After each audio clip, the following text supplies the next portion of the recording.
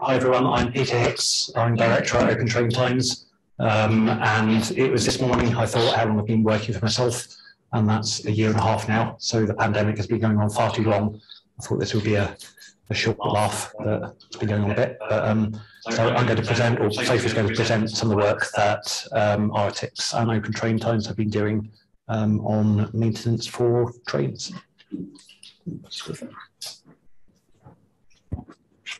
Thank you. Hello everybody, how lovely it is actually to be in a room with snacks. Those of us online, sorry, you don't have snacks necessarily. So yes, I'm Head of Customer Success at Iotics. Iotics is a small company based originally out of Cambridge, although of course we're somewhat dispersed at the moment, that became a company in its own right in 2014. We have a capability that allows data from anything to interact with data from any other thing.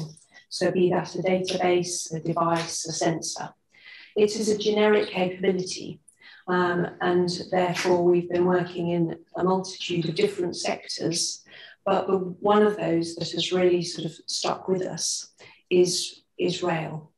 So we'd like to talk to you about a use case that we started working on with Rolls-Royce Power Systems back in 2018, and has really started to take on a life of itself, and hence the reason for bringing Peter in last year, round about, yes, just into pandemic stage. Right, are we launching into presentations? Okay. Go to the next slide, please, Peter. So, as I said, we started out working with Rolls-Royce Power Systems. Originally, they requested that we looked at creating a digital twin of a power generating unit. And the reason that they were interested in working with Iotics was because they were interested in a data twin. So they'd already got partners working on visualization and analytics, and their interest really was in bringing data together around a particular asset. So we started to work with them and then expand that use case out into the ecosystem. And the first real use for that we found was in maintenance. So hence the start of our journey really has been looking at how can we improve maintenance planning, so not necessarily maintenance in itself, but the planning of maintenance, and also the planning of fleet balancing. So where we'd like to grow this, given that we're enabling things to talk to things, so components of trains to talk to depots, etc. What we're really interested in doing now is seeing how can we grow this? Can we start to bring in infrastructure assets? And can we start to really present data to the rest of the community in a way that can be much more easily consumed and can fuel more data-driven services? Next slide, please. Yes, we all know what a complex ecosystem rail can be. As I said, we were looking originally at an asset and we've expanded out into the supply chain. So by looking at granular assets and building data around assets of interest, be that a component or be that a train or be that a set of signals or whatever it might be, you can start to look at those conversations. And each one of those individual items will have its own supply chain wrapped around it. But there is always interest in how those components start to work together and those different assets work together. So massive ecosystem, we started with just this really small piece, which was the maintenance operations. Next slide, please, Peter. And the challenge presented to us was that of the depot manager. So you've got numerous trains coming in tonight for your shift. How do you understand how to prioritize what gets done? That should be straightforward enough. There are plenty of systems out there that should be showing the depot managers which trains are actually arriving when, and certainly there are plenty of systems that are telling them what the issues are with each different train. What we discovered was that they did need help, because there are instances when stuff happens on the railway, as we all know. Cow hits train. Cow and train met, I think, on 18 occasions, just in the few times that we visited Swindon. So there's an awful lot of instances where you've got your day planned out, you think, no, something happens. The guys at Swindon have to switch trains around on a moment's notice. They don't necessarily have time to update the digital systems.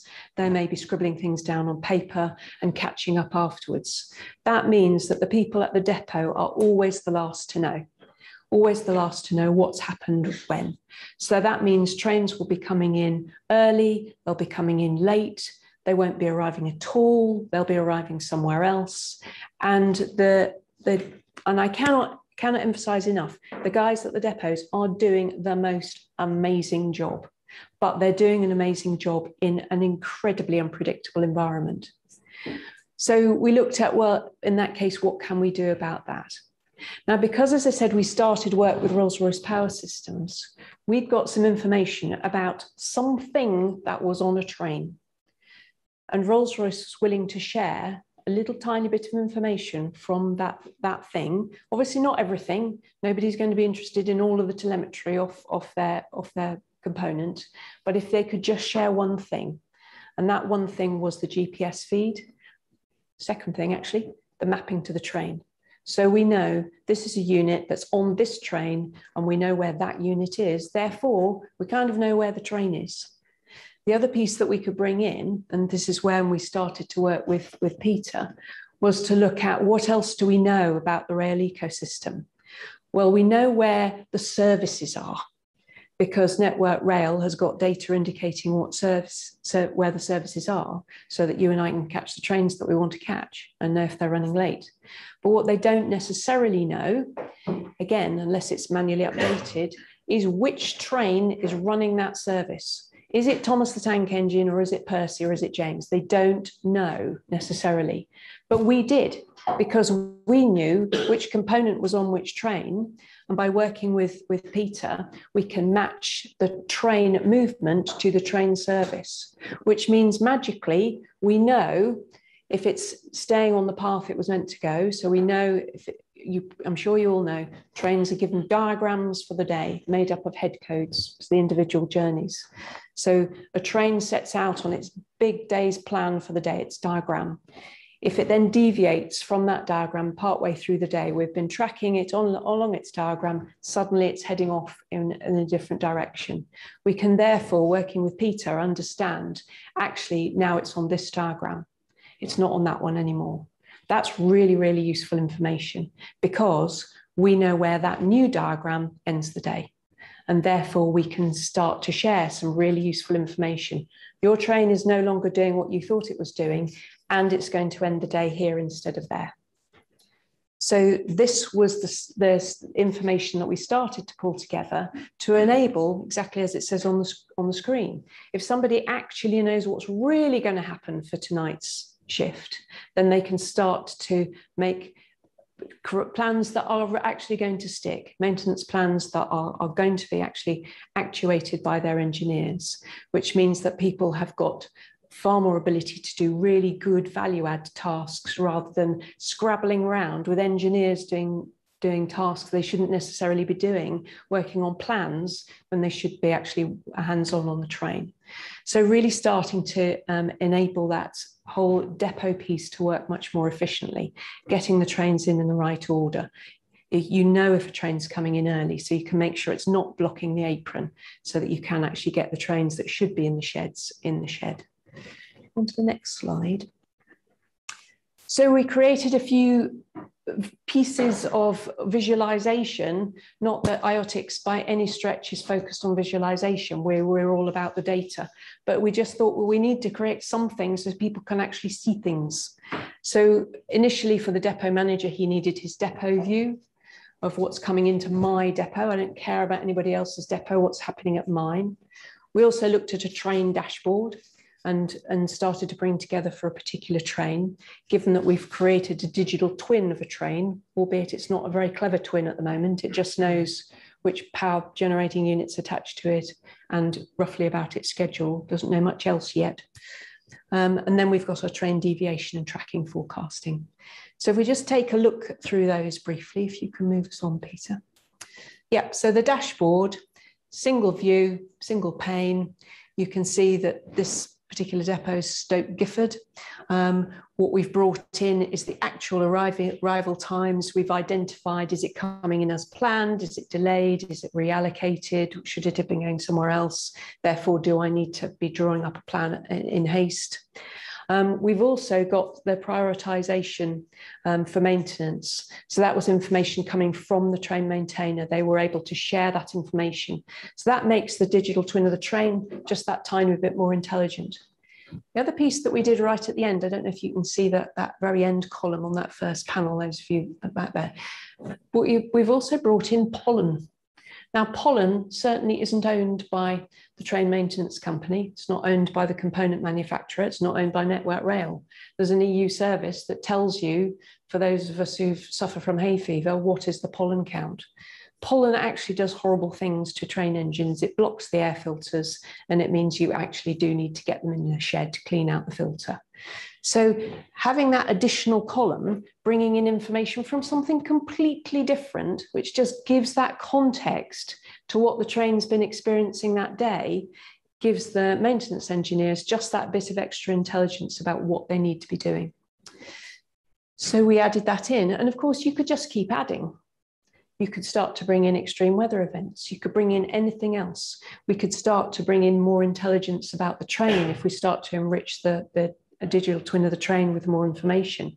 We could add more restrictions such as nose cone damage or cab damage, which indicates whether or not the train can or must be hitched to another train. Because it's about this particular depot, and because we've got information from elsewhere, we've also created little panels that they can add and subtract as they want about the local weather, the actual sensors that are around them at their depots, so they can understand, okay, which sensors are we actually looking at here? Which pollen sensor is it? Which weather sensor is it? Is it actually the prevailing weather for today? So moving on.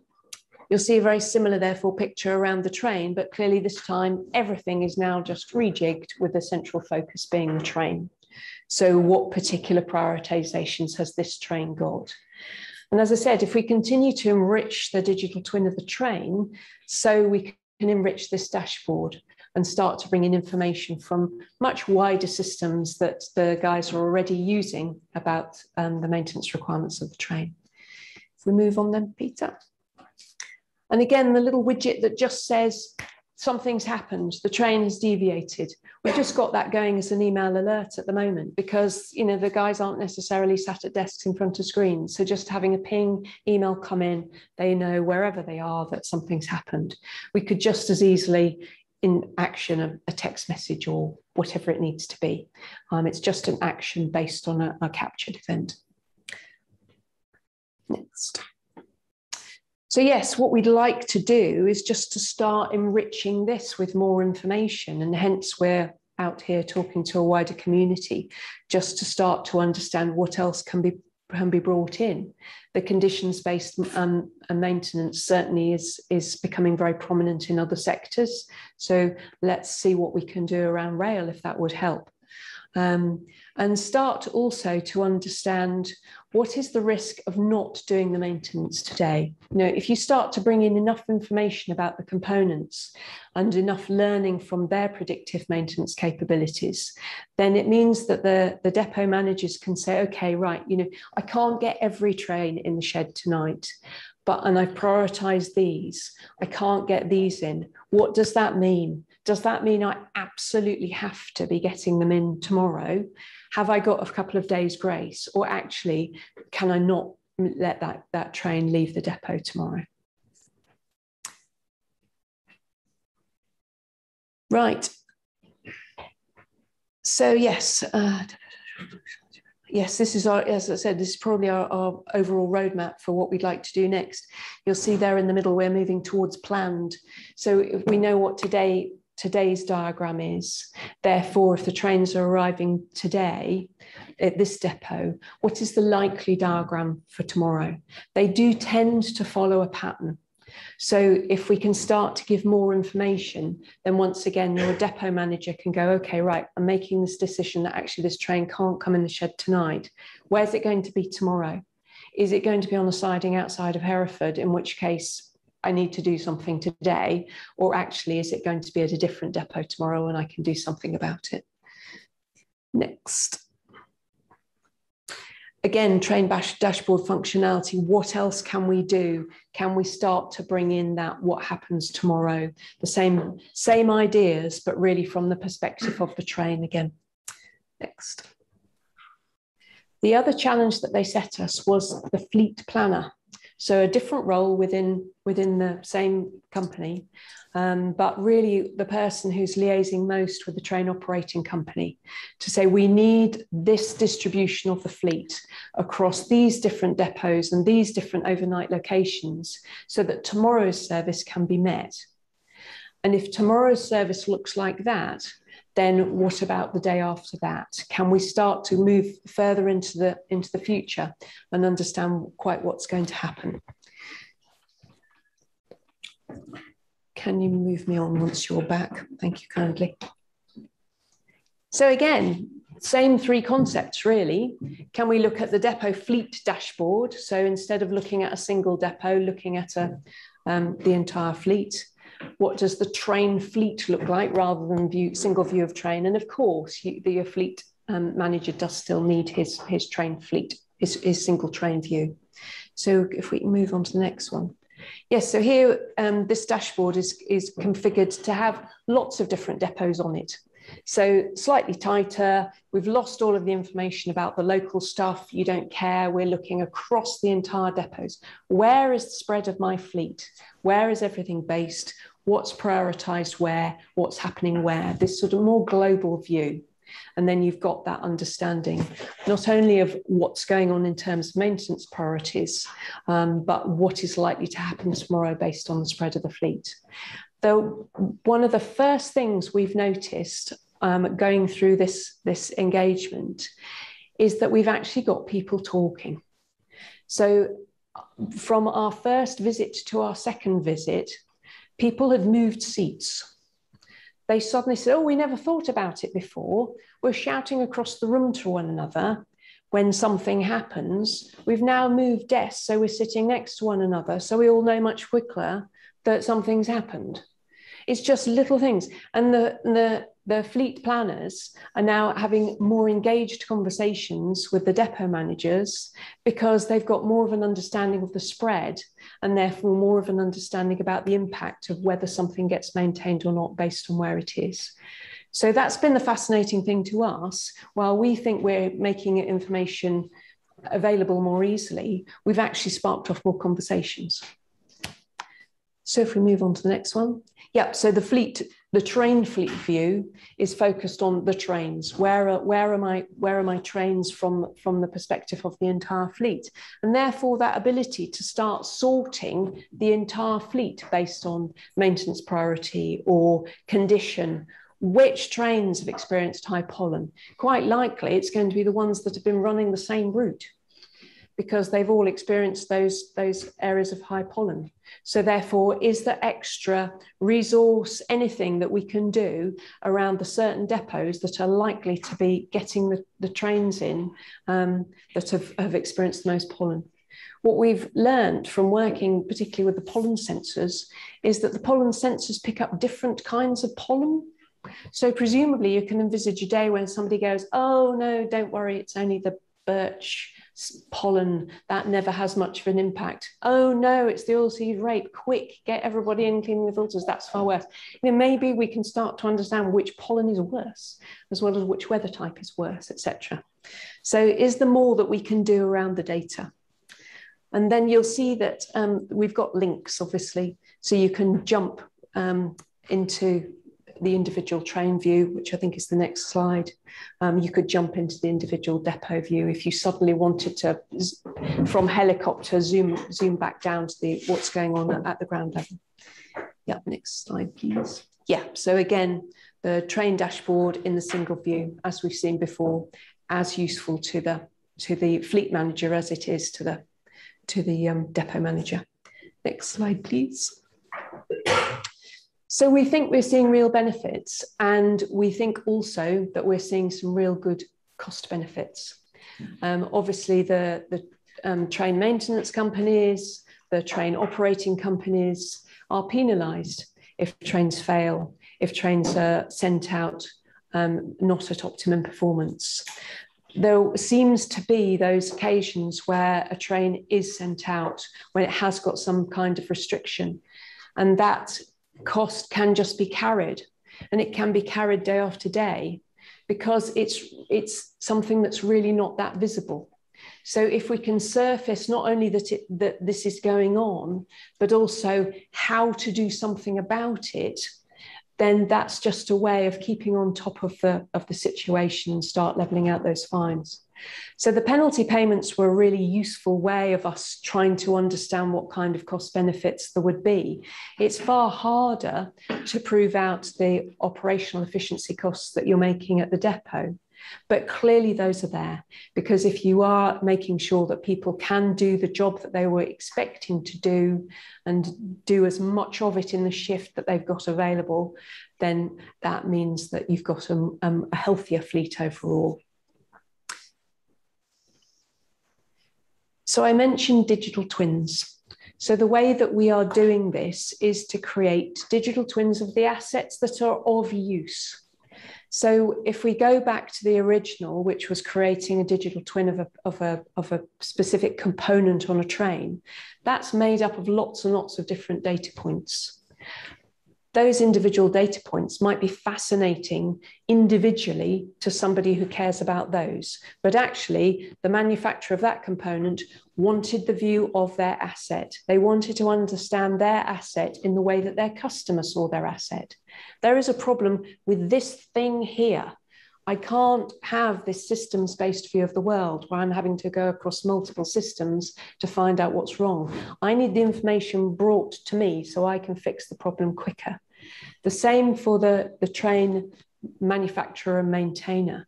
They want the information about their train. That's their asset of interest. So therefore, it might involve bringing information in around components.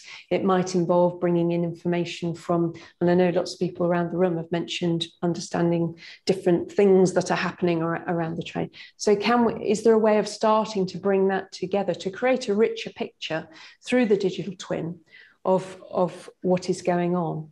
And as I said, you can be as broader, as granular as you like. So with the component that was on the train, it was only sharing its mapping to the train and its location, nothing else. But maybe it will be more relevant at some stage to add in more information so that you have, as I say, got that richer picture of what's going on. We also had the digital twins of the depots so that you could have that conversation with the depot. What would it look like if we started actually to enrich the picture of what's going on at the depot? What resources are there? What equipment is available? Where is the equipment? Which way round does the train need to be facing so that when it goes into the shed, it's level with the equipment that it needs to fix that issue? So can you start to bring in all of those additional pieces just to make things run more smoothly? As I say, we're already working with Network Rail data. So we have our individual Iotic space, that's our product, Iotic space. So an individual Iotic space that brings in Network Rail data, and that is selectively sharing with the rest of this ecosystem, the component manufacturer, the OEM, the train manufacturer, the depots, sharing selectively information to make this work. So it's not a great leap to say, well, in that case, what if we start to bring in intelligence about infrastructure? What about having a conversation between track and train, overhead line equipment and train, signals and train? Can we start to allow for other people within the ecosystem to learn from a train going past and the information it has. So we've spoken to equipment manufacturers who've said it would be brilliant to know the length of the train, the load of the train, the speed it was going, whether it was decelerating at the time, because that all has a massive impact on what it's just driven over. And I can start to learn from the predictive implications of that. So that's the picture that we are fascinated in seeing if this can be grown. Next slide. So this is our ecosystem map that we've started to create. And we can start to see some interesting potential use cases. Rough ride comes up over and over again. Overhead line equipment damage over and over again. How to manage the power supply, particularly as the whole rail system sounds like it might be moving to more and more electrification potentially. So can we start those conversations going with more pieces of the ecosystem that is our rail? Peter, do you want to pick up here? Sure, yeah. So the thing for me, which is really exciting about all of this, isn't necessarily the applied use case, although that, I mean, it's always good to have an applied use case. The digital twin model, I've heard people talk about digital twins for a number of years, and they've been sort of like, well, okay, but what is it? It's sort of like Bitcoin, it's like blockchain, it's a technology, it's not something that can actually be something that exists in reality. What I really like about this is that we're collecting data from various parts of the industry, putting it on probably what's best defined as a dynamic enterprise service bus. We're bringing it in and we're saying whoever owns that data can then decide who gets access to that data, which is a very powerful thing. Open data, for example, I think could benefit from this hugely. One of the problems the industry has is scaling up, getting data out to people. So there's a Network Rail Open Data Platform, there's the RDG data platform, but there are a load of systems around the industry that don't, to talk to a central location, don't push information out. And many people will say, well, hey, security, we can't go sharing this with the entire world. And using a digital twin, this is one example of what we can do for a train operator. But if you think forward, with the data we've got, with the permission of operators, we can say, well, hey, you can then share these data points with who you want to share them with. And it's under their control. It's not under some centralized control. It's not a one size fits all. It's that somebody can come along and say, I want information about, say, Great Western's Class 801 fleet. And you can give them just that information and they can have access to nothing else. You could say, we want all of this information public, but this company to have access to, I don't know, train loading information from this class of train, this company to have access to Wi-Fi data for that class of train. So going on from this application, I think there are a lot of really useful ways in which we can take the digital twin technology and what we've built already, take it further under the guise of, Christos, do you want to open that bottle of wine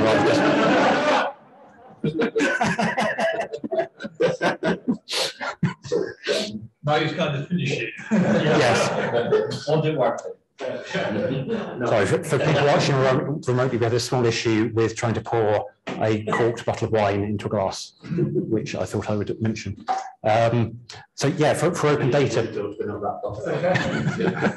for open data, particularly as the rail data marketplace and the rail data council is a thing and it's looking to get more data out there, this is a really tangible way to get people to contribute data, but securely, and the person who contributes the data is in control of who can get access to that data. So I think this is immensely powerful. So shall I hand back to you? Sure. Yeah, I must just emphasise we're not storing data, we're leaving data where it is. What we're doing is really sort of acting as the glue and enabling data to be shared where it needs to be shared with the correct permissions. So, as I say, allowing that very granular access or that much broader access as required. So that's us, open to questions. Yeah, I use the autumn ride, and beyond pollen, it's quite a rough ride, but I think it's variable depending upon which unit and which coach you sit in. Yes, that is a very interesting point, and that's certainly one we've heard. So if I'm not sure if everybody heard who's online, we're talking about rough ride and the potential for a difference depending on which rolling stock is being used. And there's it's the individual unit of the rolling stock type. Yes, yeah, absolutely. Yes. And because it might be something actually that's the unit and not the track. That's what I think a lot of yeah. the time. Yeah, and so you can envisage a situation where you could actually, and this starts to stretch your brain a bit, what if we had a digital twin of the bump? So something happened, rough ride happens, you create a digital twin of that. So it's got a GPS location. If anything else picks that up, then there's an indication that maybe there is something genuinely there. If nothing else picks it up, then maybe it is that particular unit that actually has an issue and not that particular piece of track. But I know there are lots and lots of other technologies that are coming in that are trying to address that.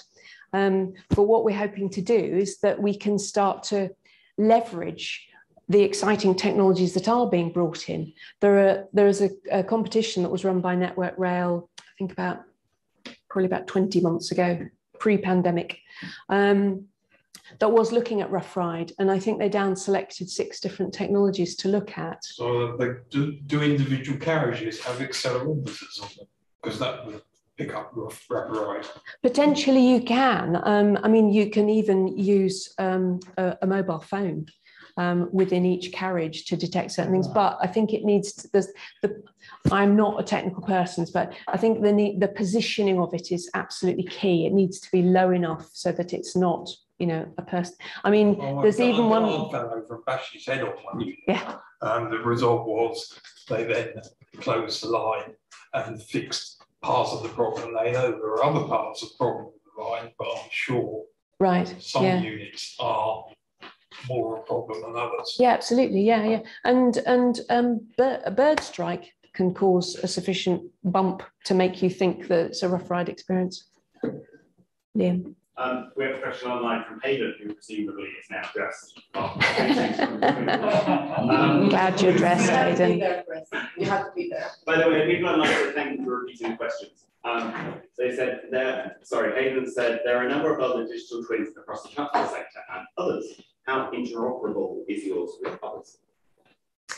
Iotics solution, Hayden, is something that connects data from anything with data from any other thing. So we love the idea that other people have created digital twins, because that means there's a source of data.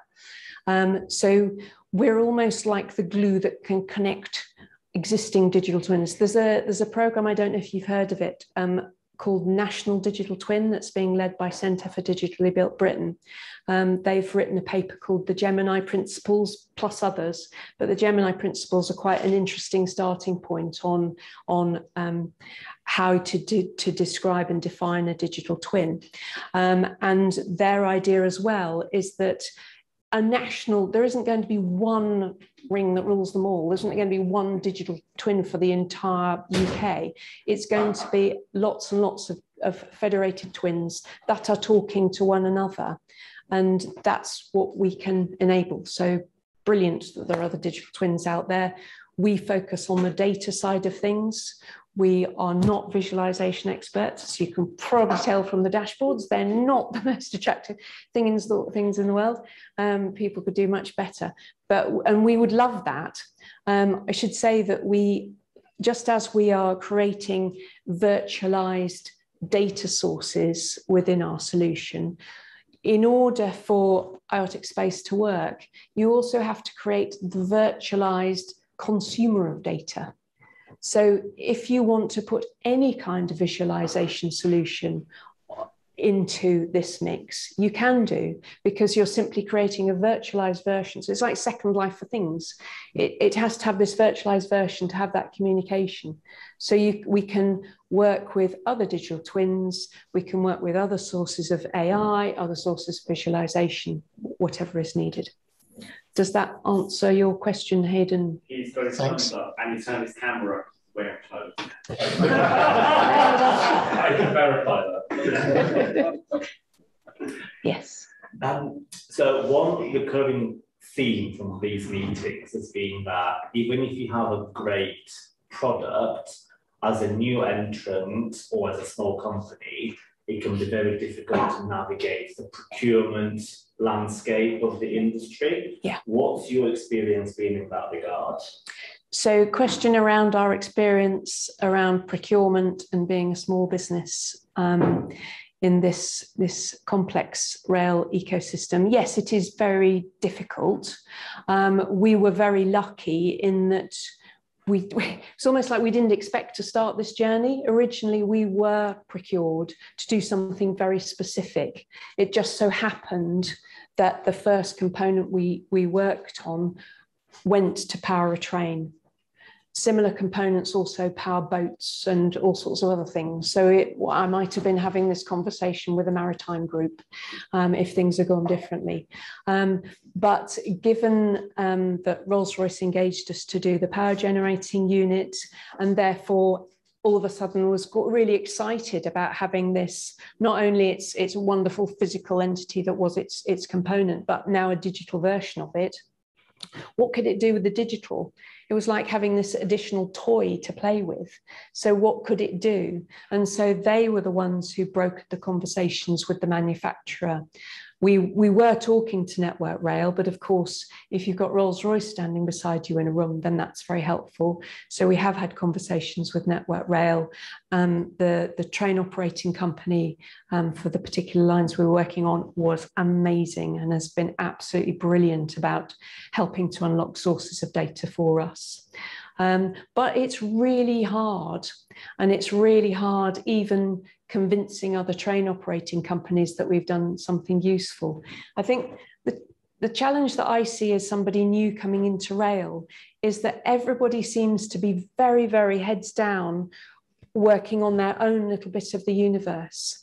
And they've got some amazing stuff to work to make their bit of it work. Where the problems tend to happen is at the edges. So where their world actually spills over into somebody else's. And that's where I think we can really start to make a difference. But when you walk onto a new training operating company who's never no experience of you before, their systems work. Why would they need this? It's just, so it's trying to have those conversations about, yes, but, are those instances when, what happens on the edge? Is there some information out there that you keep thinking, gosh, if only I had that.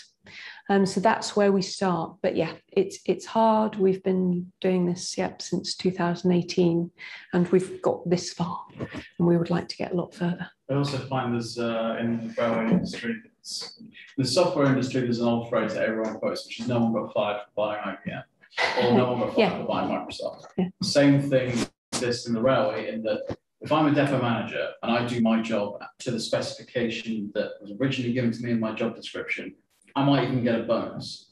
If I put my head above the parapet and suggest there might be a new way of doing things and it doesn't go perfectly, I'll be lynched. So the massive incentive is don't rock the boat, don't do anything different, don't do anything new, just do what you're told and no one will care.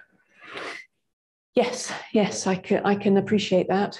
It's often, careful what you measure, isn't it? That some metrics potentially are wrong, but people are being measured on that. That's why you get patients left in hospital corridors.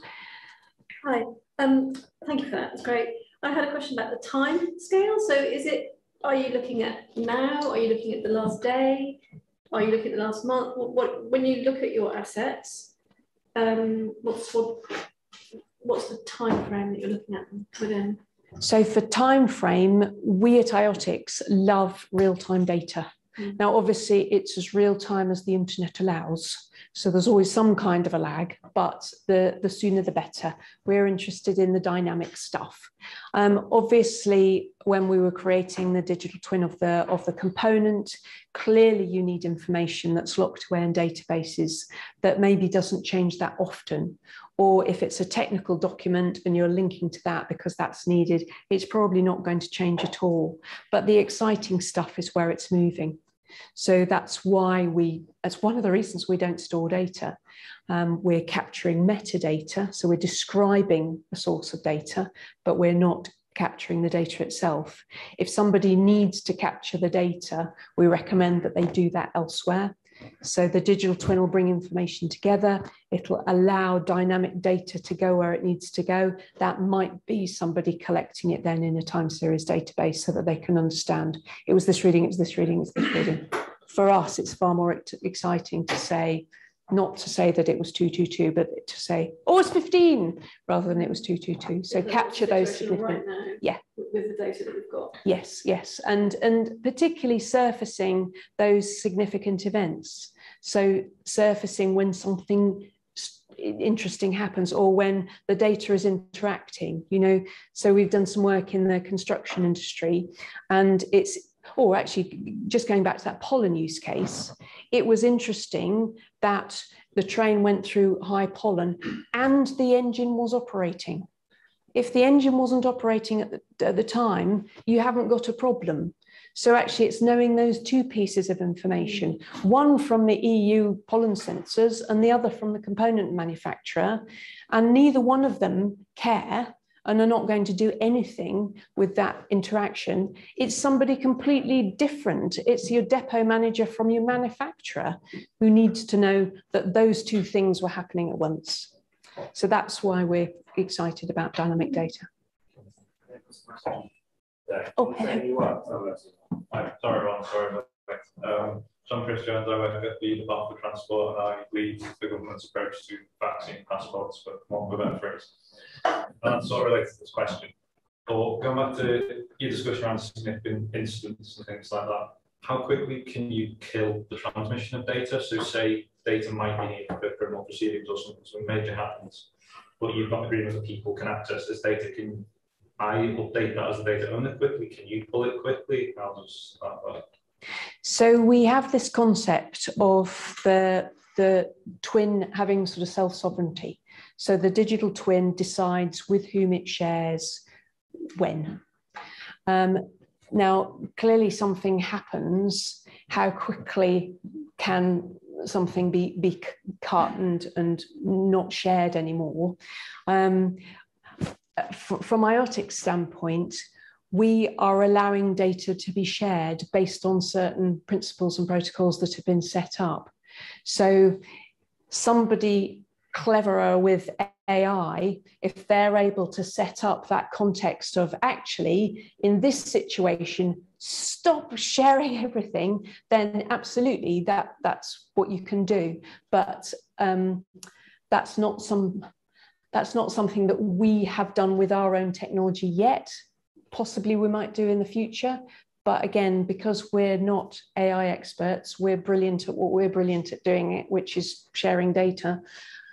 We'd much rather somebody else came up with that capability and simply applied it. I think that's the personal sensitivity as well. Yeah. Yeah. Hello. Hello. Do you help people understand what the data is to use, or is it just a case of sharing the data with two parties, or however? For example, if I came to you after a certain amount of data, how would I know that's compatible or even relevant to the data I'm currently using? Right, so a question around how do you understand if effectively what the data is and whether it's going to be relevant to you? So we follow the FAIR scientific data principles. Right. The FAIR scientific data principles stands for something. It's making data findable, accessible, interoperable, and reusable. So if we start with findable, the way that we're making things findable is by modeling things around digital twins and describing sources semantically. So if you're after a particular data source, so supposing you were after temperature, you'd want to know that something is publishing temperature. Is it calling it temperature? Is it calling it T? Is it calling it temp? It might be yeah. Yes. Is it exactly? Is it centigrade? Is it Fahrenheit? How is it? So by using semantics to describe the data source, that makes it far more easy when somebody like you comes along and says, I need temperature in Celsius. Then the solution can respond and say, here's a digital twin that's got temperature in Celsius. Is this what you're wanting? Pressure is a really interesting one. Is it pressure from underneath the driver's seat? Is it the oil pressure? What kind of pressure? So you really need a lot of context in order to understand data. So that's what we're trying to do with that first bit of findable. And then by modeling things in an understandable way, so modeling things around assets of interest and as I say, allowing things to share appropriately, then making it accessible, interoperable. I mean, somebody said to me once, oh, it's a bit like your Babel fish, you know, because we're sort of creating this normalized world where data is just there. It is accessible because it's defined by the metadata, so you understand what it is you're getting. Do you verify it and or is it just what they say? We didn't start by doing a verification process, but what's been fascinating is by growing out the ecosystem, suddenly you are verifying data. Because I mentioned about the mapping, so the mapping of the components, the train.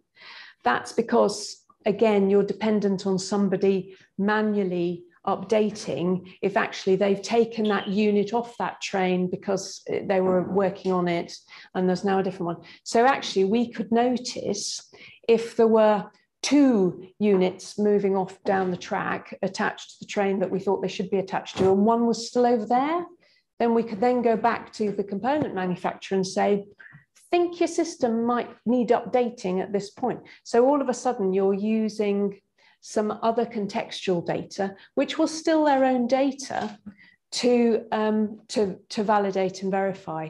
What then gets exciting is that if you've got another source of data that you know is from that train, the Wi-Fi signal, another component, then you've got yet another backup to say, actually, it really, really does look like 2 of your units are somewhere else and that one is still attached to the train. So you've got that ability to start. So it gets really exciting. If you start to layer on more and more data, then you can start to do that verification and validation.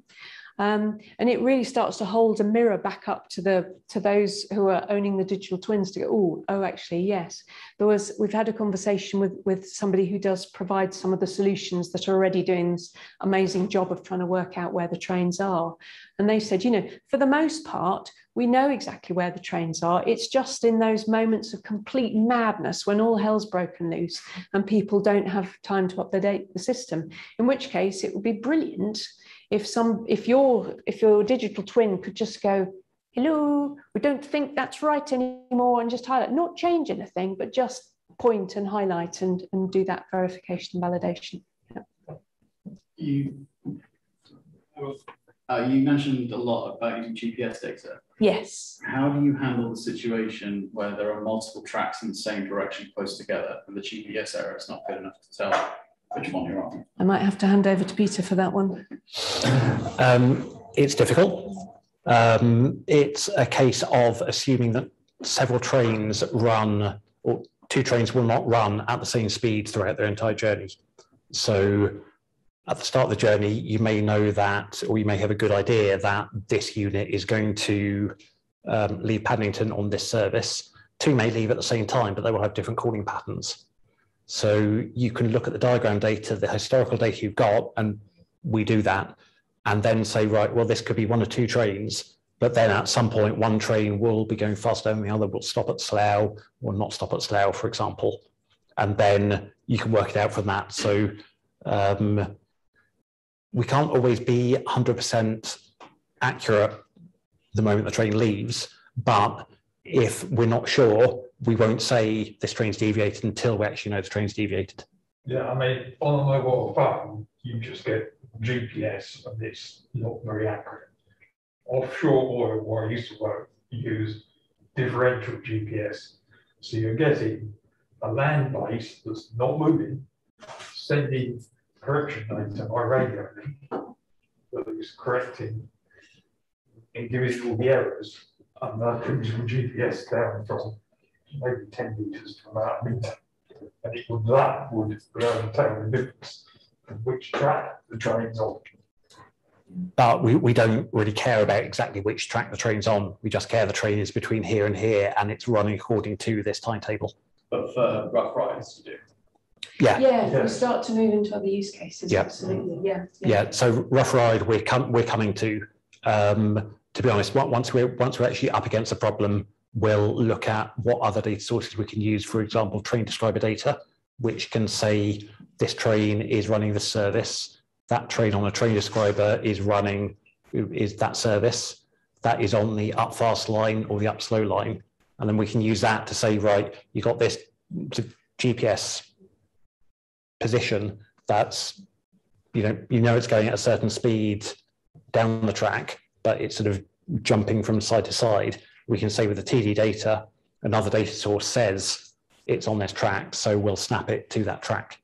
So we can then say, right, okay, this position down the track and this line is where the rough ride event occurred.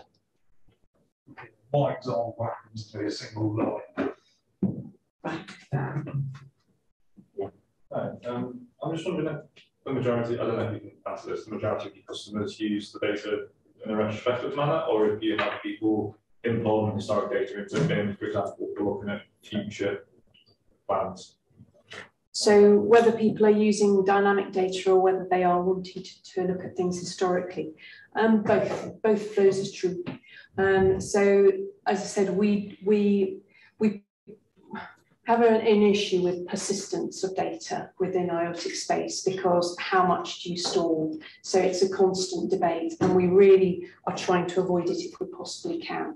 We'd much rather, if there was a use case that demanded, and there always will be, of course you need to analyse over time, that data is then, the digital twin can just route that data so that it can be stored somewhere so that you can do that analysis over time. So there are plenty of solutions far better that can do that. So use those solutions. We can just enable the R bit of the FAIR data principles reusable.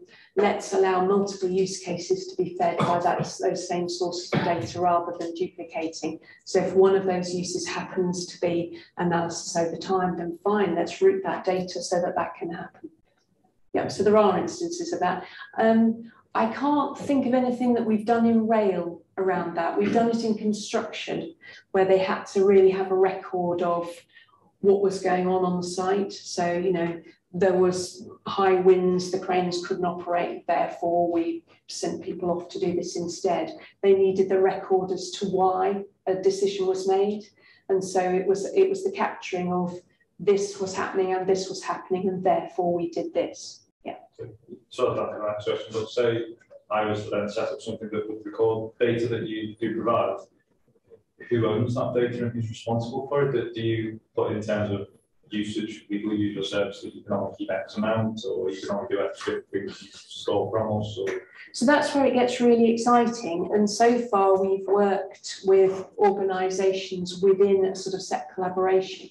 So because a digital twin is sharing with maybe another body, an external partner. So in the ecosystem that we've talked about here, we've got multiple partners sharing data. So far, no money is changing hands between them because they're all getting value out of the fact that they're sharing data with one another. But you can certainly see a state where actually somebody just wants to consume. They don't necessarily want to put back, in which case maybe there would be some kind of contract, in which case maybe there would be a reason for having that kind of contract or whatever in place that explained why somebody could store that data. But as I say, that's where it gets really exciting because effectively you are then creating a data marketplace. You know, we hear so often about data being gold or oil or whatever it's meant to be. How valuable is it? Nobody knows, because until you start sharing it and using it, you don't know how valuable it is. So until you enable these use cases and allow people to have access to data that they wouldn't otherwise have had access to, you're never going to know. And I think that's what we'd like to see in the next few years. That's actually really interesting. But I was thinking about from a monetary point of view, and so I think from a legal point of view. So say I was to store data that you provide and then use it at a later date as something that may upset someone. Who owns that data? Do I have the right to do that? Do you have anything that governs the use of data in that manner, or is it? So the data is we're not storing data. The data is retained by the owner of the data. So we're leaving data where it is effectively, leaving it at rest. We are sharing it on an agreed basis. So the digital twin, having the self-sovereignty, is deciding with whom and where it shares data. If one of those sharing endpoints happens to be something that is going to store, then that is what needs the conversation, and that is what is going to need some kind of legal contract to that very point.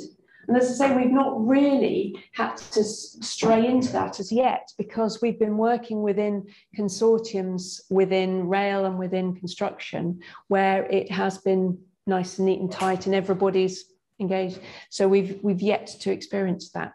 But yeah, that would be for legal bodies. So you found, it sounds like, that collaboration and sharing of all this data is really for everyone's benefit. And the rail industry appears to be moving in a direction that acknowledges that actually having lots of parties who are like acrimoniously arguing about stuff is bad, and actually it's much better to have lots of parties collaborating and working together. So in that context, do you think the future actually has all of this kind of rolling stock state data just available for the whole industry to use? And is that desirable or practical? So is it desirable to have rolling stock data freely available?